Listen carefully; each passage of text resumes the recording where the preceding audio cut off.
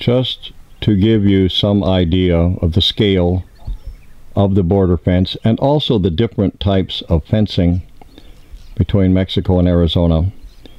On the other side of the truck there, where the shape looks different, it's a screen mesh on the other side of vertical square posts.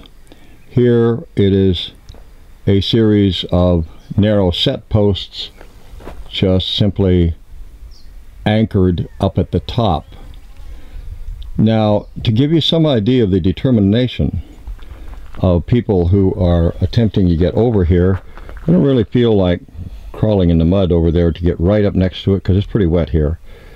But consider this, that you're trying to get somewhere you need to be, and that's what you're looking at. It doesn't mean it's easy. There are ways I could think of to do it, and I'm sure there are plenty of ways the people coming out of Mexico could have think of to do it. Now, going eastward, we're panning over to the east, and you can see the fence changes character again, going up over the next rise to the east toward Naco.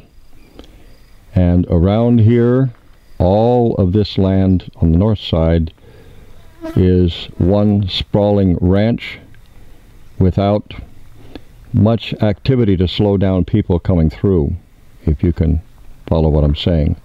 But once again, we'll back here to the truck, and you can see that it's pretty much dwarfed by the fence as it exists right here.